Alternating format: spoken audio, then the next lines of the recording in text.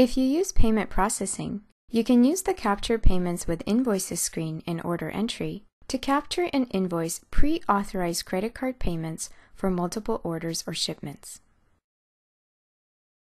You'll find the screen in order entry under OE Transactions. When you open the screen, it displays all documents with outstanding pre-authorized credit card payments.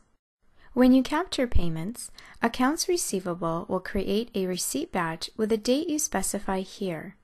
If you use multiple processing codes to process payments, a separate receipt batch will be created for each processing code. If you use multiple processing codes, or if you want to process payments for a range of shipment or order numbers, you can use the filters on this screen to specify criteria and narrow your selection. When you're done, click the Go button.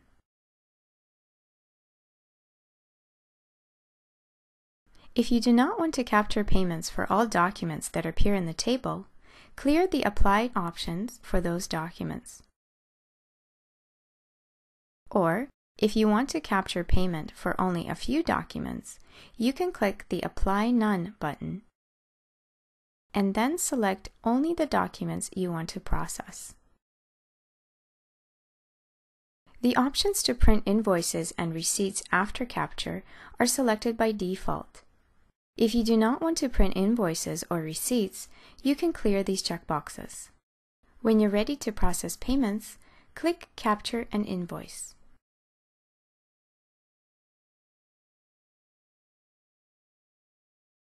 When processing is complete, a summary message appears. If any errors occurred during processing, a message displays detailed information about each error. You can print this message for reference and see the order entry help for information about how to resolve common processing errors.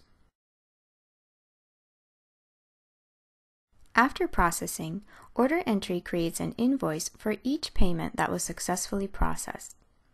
Accounts receivable creates a new receipt batch or multiple receipt batches if you use multiple processing codes.